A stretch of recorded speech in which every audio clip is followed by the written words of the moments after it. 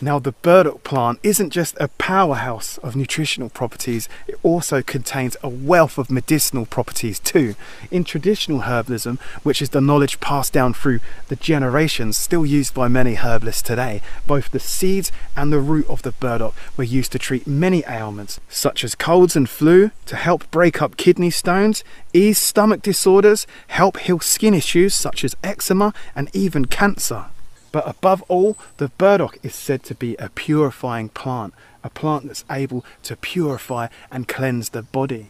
I found multiple studies on the burdock plant that found that the seeds, leaves and roots are rich in antioxidants. A pharmacological review found the roots of burdock contain active ingredients that detoxify blood and also promote blood circulation to the skin's surface. Like the great Hippocrates said, "Let food be thy medicine and medicine be thy food."